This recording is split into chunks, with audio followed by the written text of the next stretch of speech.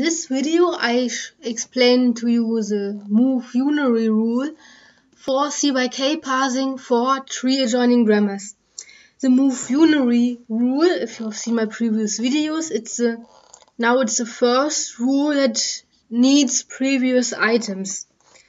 The move unary rule, we can use it if we have an item like this one, where we are in the top position of a node, where this node is the only daughter node of another node. In this case, it's the daughter node of the root node.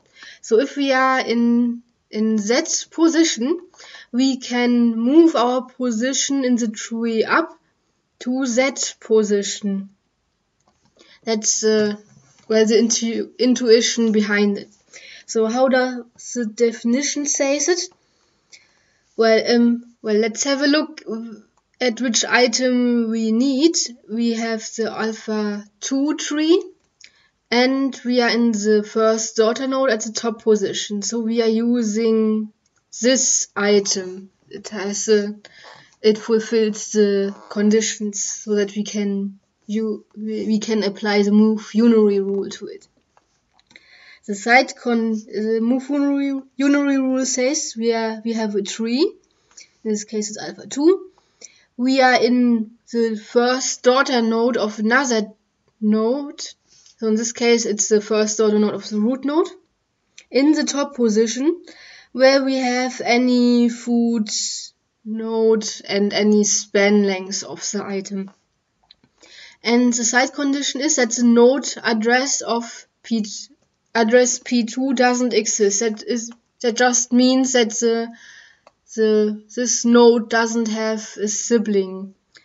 And that means, well, if you think of the Gorn address, this one has address epsilon, this one had address 1, and another sibling would have the address 2. And if we were in any other tree with, I don't know, somewhere down in the tree, this might be 3, 2, 4, anything, and then the first daughter node of anything, and the sibling would have the same address but with a 2 at the end.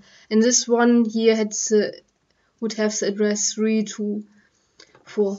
So we are looking at the mother node, and the daughter node is the first sibling, and we don't want there to be another sibling that would have the address like the mother node but with a 2 at the end. We don't want to have it, so that we can use the rule. And the new item we will get from that, it will have the same tree. It will be an item for the same tree, so this one is for alpha 2. So the new item will be for alpha 2 as well.